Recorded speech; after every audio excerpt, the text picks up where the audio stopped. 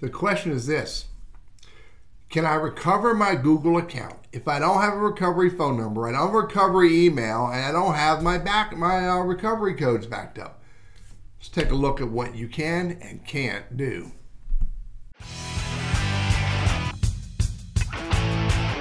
Bottom line, I think if you don't have a recovery phone number or a recovery email address or the backup codes, you ain't getting back into your account. Let me show you why I think that. I'm going to log out. Just signed out of Google. Now I got to sign back in. I don't know my password. So I hit forget password. It wants to tap yes on your phone, get a verification code,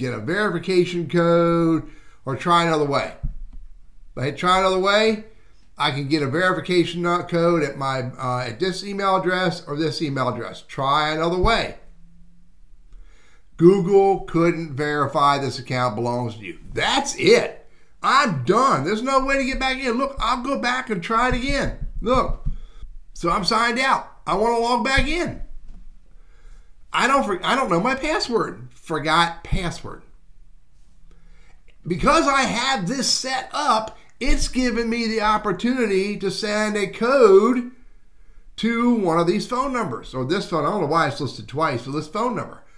But let's say I don't have access to that phone number, or I don't have that there. I'll have to hit try another way.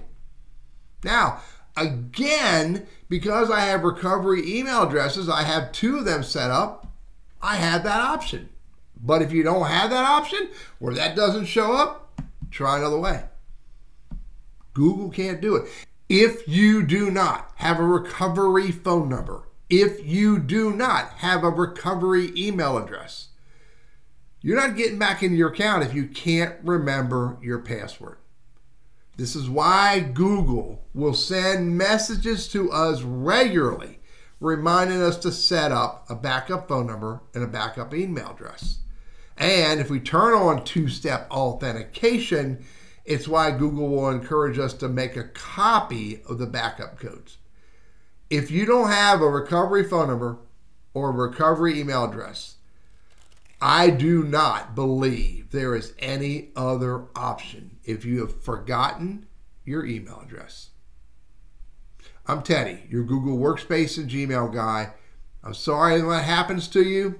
I hope this can create some encouragement for people to do that. Recovery phone number, recovery email address.